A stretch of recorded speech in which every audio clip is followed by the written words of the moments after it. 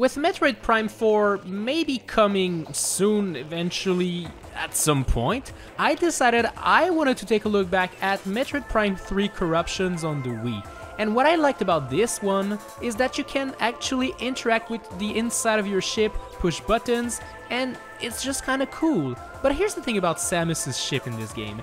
If, on your Wii, you have some save files of certain games, like Wii Sports, Wii Play, Paper Mario, Zelda, and much more, well, you can see that a bunch of stickers will get added to the ship. Huh, they truly represent those games. And the thing is, your favorite Mii from your console will also be a bobblehead you can actually interact with inside of your ship. Boing, boing, boing. Okay, you know what? That's kinda cool.